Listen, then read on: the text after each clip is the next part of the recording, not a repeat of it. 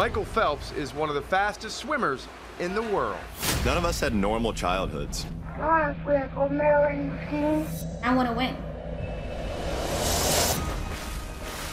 I knew it was the biggest stage that I would perform for in my life. For Olympians, that's what defines you. Athletes work their entire lives for this moment. I wanted to do everything I could to be the best skater I could. Everything revolves around this sole focus, and that sole focus is the Olympics. And now the next 40 seconds will dictate our human lives.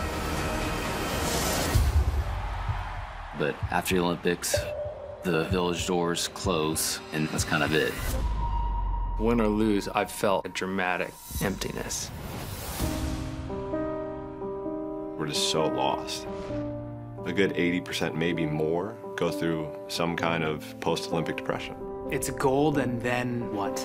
I didn't develop outside interests. I thought of myself as just a swimmer and not a human being.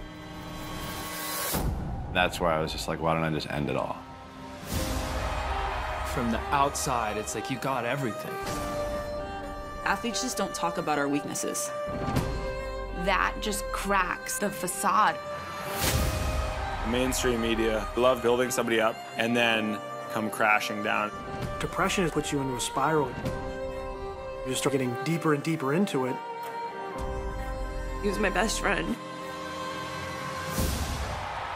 We have to do something. And this is important. Youth around the world watch and look up to these people. I've given my blood, sweat, and tears. And all I'm asking is that someone can help me get through this. We're human. I don't think I have to say anything else.